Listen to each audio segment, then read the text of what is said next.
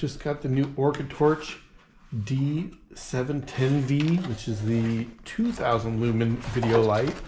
I've got my light set up here, a camera setup with the backscatter macrame mini, the D530V video light, OrcaTorch, and then I'm going to replace the Trustfire.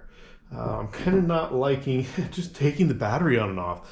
It's so difficult.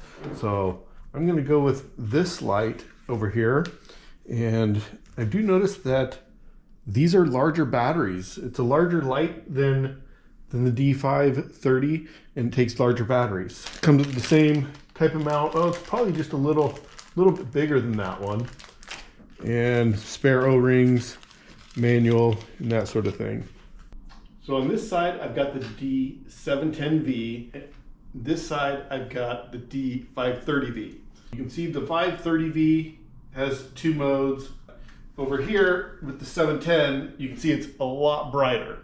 And when you turn it down to low beam and the 530 on high beam, they actually match pretty well.